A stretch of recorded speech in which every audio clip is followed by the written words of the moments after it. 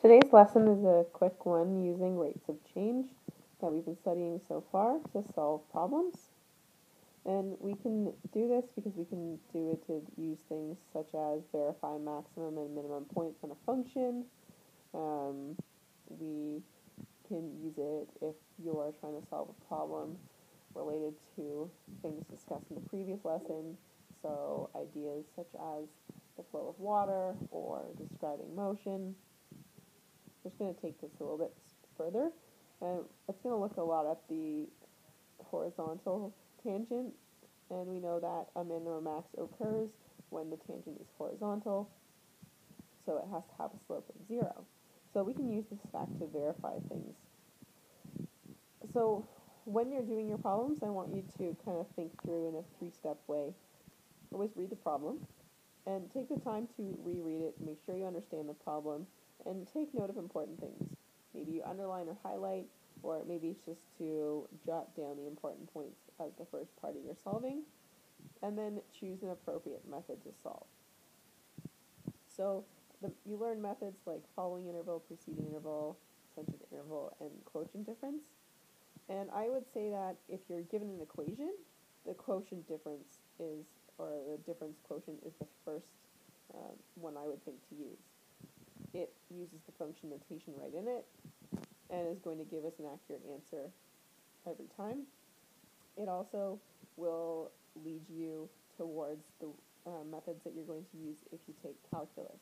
So it's a good one to practice. Okay, so we're going to do an example problem. Verify that a maximum point occurs at x equals -3 for the function j at x equals -x squared minus 6x minus 4. So I'm going to use the method as discussed. I've written the formula for the slope here is j at a plus h minus j at a all over h, where h is a small positive or small negative number. And in our problem, we can look back and reread a little bit, and we can see that we're looking to verify a max point at x equals -3. So we're looking to verify that the slope is 0 at x equals -3.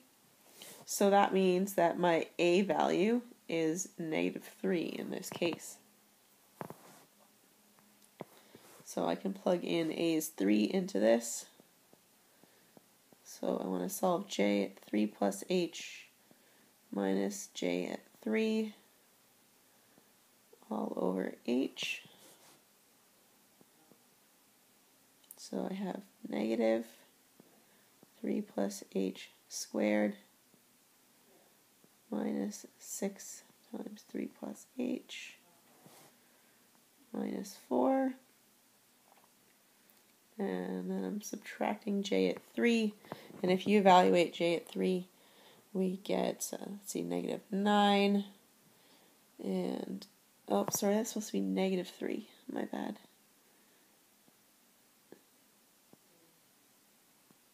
Okay, that's better. And so j at -3, so we have -9 plus 18, so that's +9 minus 4, so that's 5. So this will be -5 here, all over h.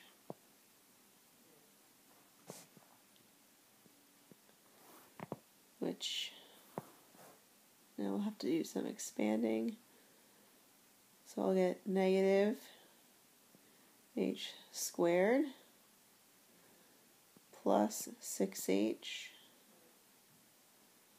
minus 9 minus 6h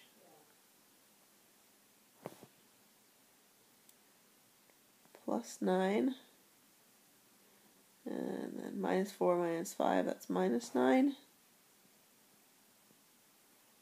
over h.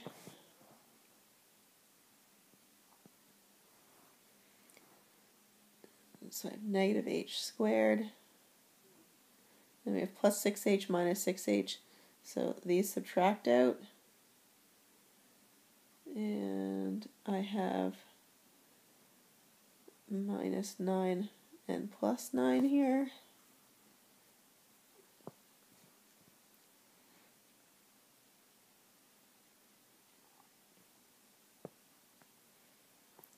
So all I have is this, and it's over h.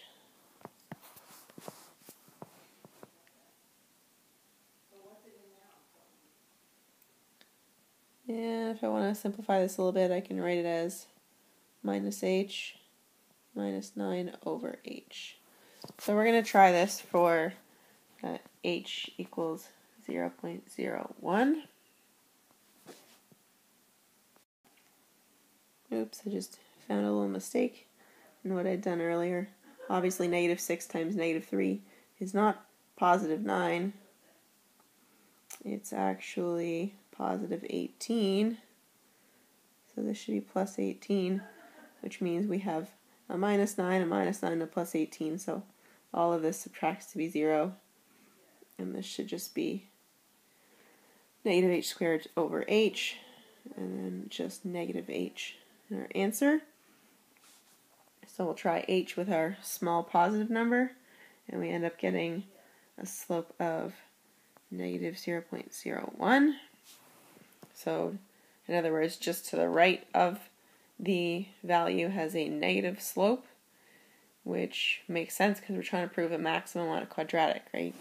And we know that a maximum on a quadratic looks like this. So to the right has negative slopes, and to the left has positive. So we can see this makes sense so far. And h equals negative 0.01 gives us m equals positive 0.01, right? Because we're down here, slope is negative h. And so it appears that the closer we get to 0 with h, the closer m is going to get to 0.